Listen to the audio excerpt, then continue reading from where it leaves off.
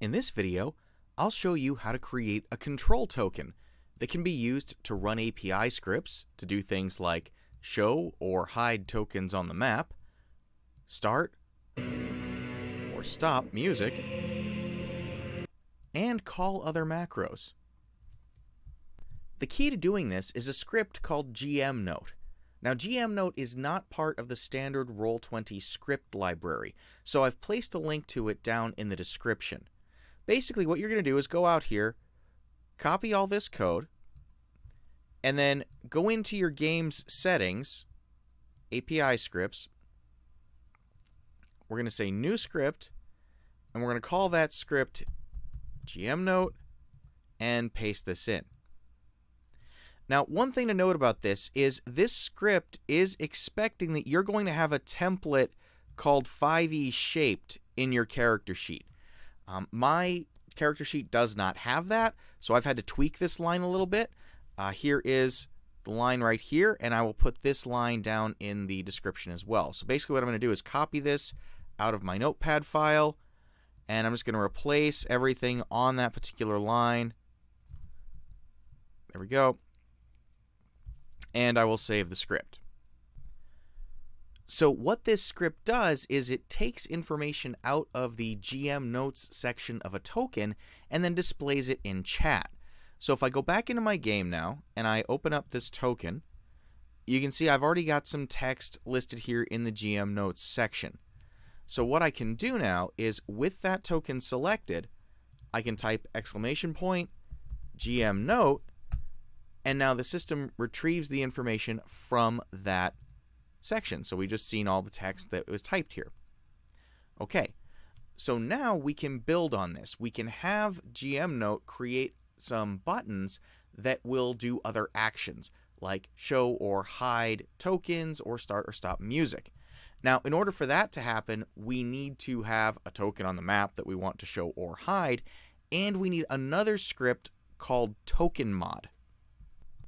TokenMod is one of the scripts that's available by default in Roll20. So I'm going to go back to the script library here, and I'm just going to open this up, and I'll start typing TokenMod. There it is.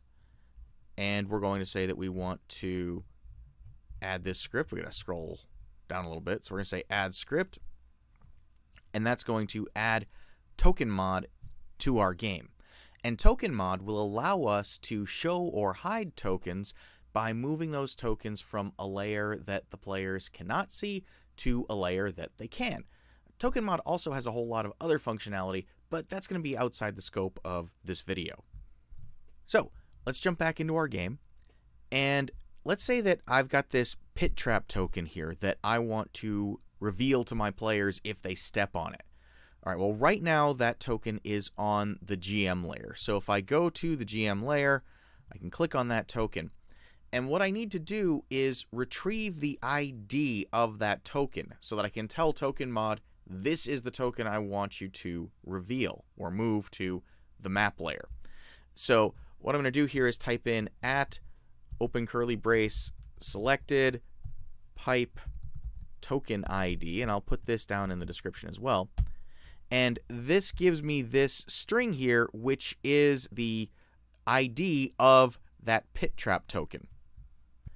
All right, so now that we know that, what we can do is create a command button that's going to move this pit trap to the map layer where the players can see it.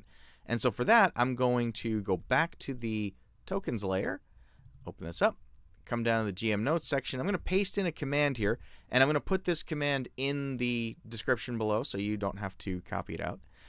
Basically, what this is doing here is this bit here in the brackets, this is going to be the name of the button, and then this bit that's in the parentheses is going to execute the TokenMod command. So what this is saying here is TokenMod, our token right here, and again, you can just copy and paste that out of the chat box. One safety tip here, when you copy and paste out of the chat box, when you copy here and then paste into one of these text boxes, make sure that you paste as plain text. Otherwise, it may keep some of the formatting from the chat box, and that will cause issues for you. So make sure you've got that just in plain text here. What we're saying is we're going to set the layer of this token to be the map layer now. So we're going to move it from the GM layer to the map layer. So we'll save changes to that. And now when I run the gmnote command again, you can see we've got that reveal floor trap button. I'm going to click that, and now the pit trap has been revealed to my players. Okay, so now let's say we want a way to hide the floor trap again. Maybe the trap resets itself after a certain period of time, or maybe my players have figured out a way to close the trap so they can spring it on some of their enemies in the dungeon. All right, well, that's pretty easy. All we're going to do is go back into the token, and I'm just going to copy this line again and then paste it. We'll change the name of the button. We'll call this hide floor trap. And we're going to set layer GM layer, and that's going to move it back to the GM layer. We'll save changes. So now if we type GMNote again, we've got two buttons. I'm going to click hide floor trap, and now it's been sent back to the GM layer. Reveal it, back to the map layer, hide it, GM layer. There you go. Now, I'd also like to play some music when my players come into this particular room. So for that, we're going to use another script. I'll go back to my game here, and in the script library, you're going to look for Roll20 AM, or Roll20 Audio Master. I'll scroll down here, again, add script. Okay, and now we'll go back to our game. Now, I don't have anything in my jukebox yet, so I need to create a playlist, and I'll just call this My Music. And then I'm going to add a song to that playlist. I've got a track in here called Legend. I'm going to add that to my game. And I'm going to move Legend into my music. Now, I'm doing this because Roll20 AM requires you to run off of playlists. It won't let you just use individual tracks. So make sure you've got a playlist set up here. And now what we need to do is type an exclamation point, Roll20 AM config. And in here what we're going to say is that we want to import the jukebox. This is important. If you don't do this step, then Roll20 AM won't be able to access the music. So now that we've got that in there, we can start and stop music using Roll20 AM.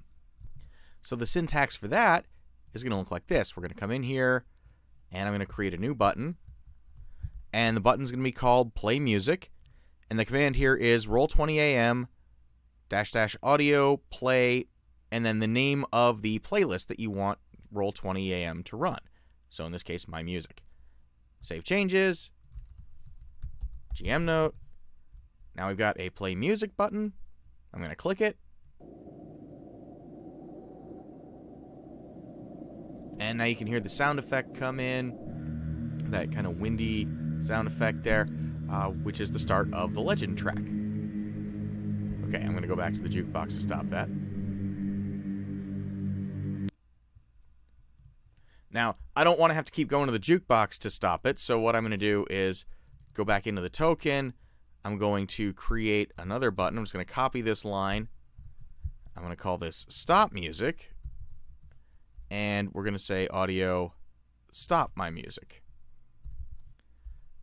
Save changes. GMNote. Okay, we got a new button. Play music. There it goes. Stop music. And it's done. Alright, so every time I've done something here, you've seen me go in and retype exclamation point GMNote down into the chat. That's not super efficient. So what I want to do is go up to the journal here, and I'm going to create a new character sheet. I'm going to call this character sheet info. All right, and I'm going to save changes. Now, I'm also going to go to my token here, and I'm going to say that my token represents info. Save that. I'm going to edit this. I'm going to say that the selected token is for info, so that I have a token set up that I can just drag and drop onto the board again if I need to.